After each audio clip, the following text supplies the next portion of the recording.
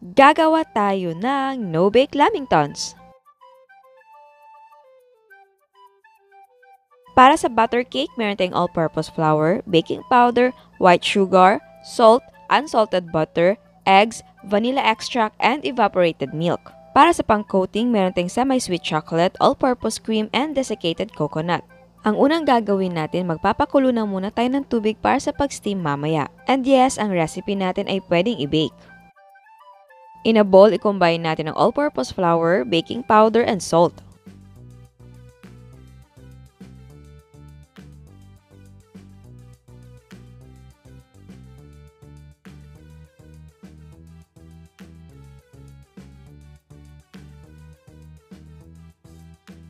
Ngayon naman, ilagay natin ang butter sa ating mixing bowl.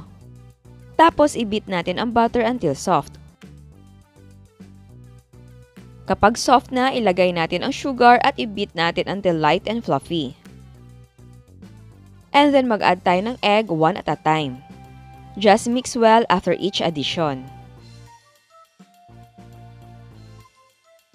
Ilagay na rin natin ang vanilla extract and mix well. Now, let's add the dry ingredients by batch. Gawin natin 3 additions ang dry ingredients. I-alternate natin sa evaporated milk, 2 additions sa milk. So, magiging harina, milk, harina, milk, harina. Ilipat natin ang cake batter sa pan. Nag-lightly grease ako ng pan at naglagay tayo ng parchment paper. Tap few times to release air bubbles. Ilagay natin sa steaming bowl at ready na tayo mag-steam.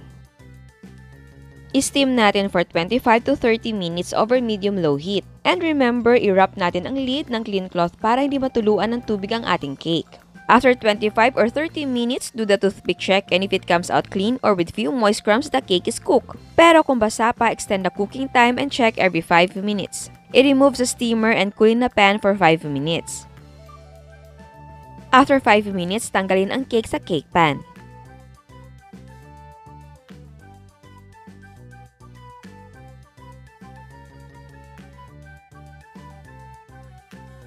And cool completely. Kapag malamig na, i-trim natin ang top part ng ating cake para maging flat. Tapos i-cut natin into small squares. Ang nakat kong square ay 16.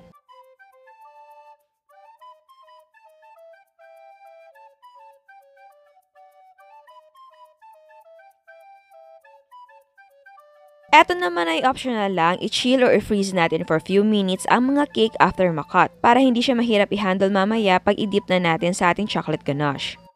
Para sa ating pang-coating or chocolate ganache, initin natin ang all-purpose cream. Kapag mainit na, i-combine na natin ang all-purpose cream at chocolate. Haluin na mabuti until mag-melt ang ating chocolates. So ngayon, i-dip na natin ang ating chilled na cake sa ating chocolate ganache. Let the excess chocolate drip. And then, i-coat na natin ng desiccated coconut. At mas maganda, i-chill na muna natin para mag-set ang coatings. Tapos, continue lang nating i-coat ang iba pang mga cakes. Ito naman ay optional lang. Mahinati ako mga square. Ito ay lalagyan ko ng palaman. Kahit anong palaman ay pwede. So, ang available ko lang ngayon ay peanut butter. Pero kung meron kayong jam or whipped cream or chocolate spread ay pwedeng-pwede. So, mag-spread lang tayo ng konting peanut butter. At ipatong na natin ang kalahati nito para maging sandwich. So, ayan, pwede mo na siyang iserve. At eto na ang ating no-bake lamingtons. Bago tayo mag-taste test na hindi pa nakasubscribe, please subscribe sa ating YouTube channel and please click the notification bell and please click all para ma-notify kayo sa lahat ng uploads. So, ang unang titikman natin ay ang walang palaman. So, ito.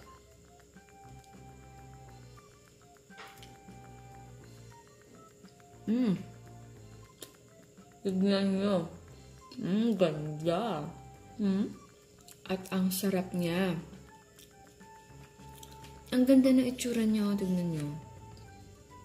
Tapos ang combination niya ng ating butter cake, tapos ng chocolate at ng desiccated coconut.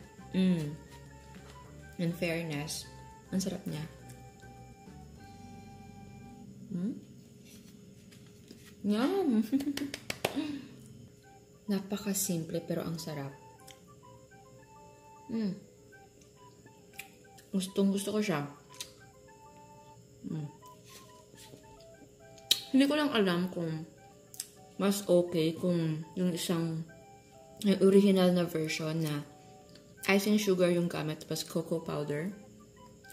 Kasi masarap to. Siguro next time gawa tayo nun. Pero I tell you, yung ating coating ay masarap.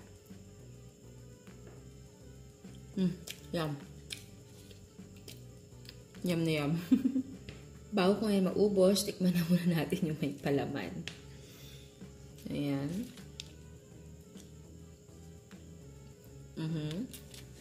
Well, so yeah, may iba na siyang flavor kasi may peanut butter na siya. Yes, it's a nice combination also. Kasi chocolate and peanut butter, bagay naman, di ba? No problem, sarap siya. Kung gusto nyo ibang palaman, like hazelnut spread, or kung gusto nyo na jam, or chocolate din, or whipped cream, okay lang, walang problema. Kasi, simple lang kasi yung lasa niya, not that strong, which is pwede mong lagyan ng kahit anong palaman. So, may palaman or wala, parehong masarap. Masarap siya, honest. Kung gusto niyo mas maliliit yung cut, okay lang. In fairness, masarap. So, yeah. Sana nagustuhan nyo. Sana may na-discover kayo. Hindi man siya yung original talaga na version, pero masarap yung version din natin. Kasi I think the original is, yung cake niya ay sponge cake. Tapos, yung coating niya is cocoa powder. And then, may icing sugar. And I think may butter. Yung ganun. Tapos, walang palaman. Pero, marami ng ibang version niya. Ito nga, Buttercake or any white cake. Tapos, yung sa icing naman, pwede melted chocolate. Tapos, may palaman. So, sa mga itong bagay kasi, maganda din na lagyan mo ng twist. So, wala namang masama, di ba? So, kung ano yung gusto mo, ano yung feel mo, okay lang. Kung gusto mo yung original, kung gusto mo gumawa ng sarili mong version, kung gusto mo i-enhance, no problem, as long na nagustuhan mo. Diba? So, yan. Sana nagustuhan nyo. Ciao! Eto naman ang mga prices ng ating mga recipe. Ang total cost ay 233 pesos and 50 cents. Ito ay walang palaman. Again, ang total cost ay magdidepende kung magkano ang presyo ng sangkap sa inyo. At bago ako magpaalam, meron tayo another dose of inspiration. Ito ang 2-in-1 ube yama cake ni Miss Leslie.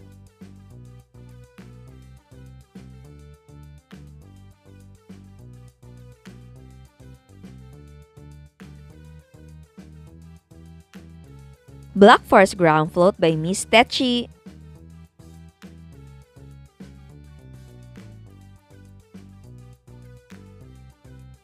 At meron siyang no-bake lasagna.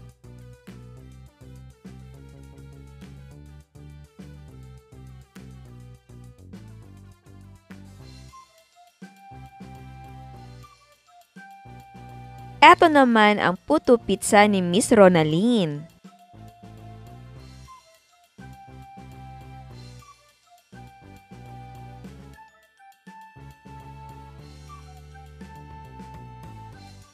At gumagawa din siya ng mga cakes.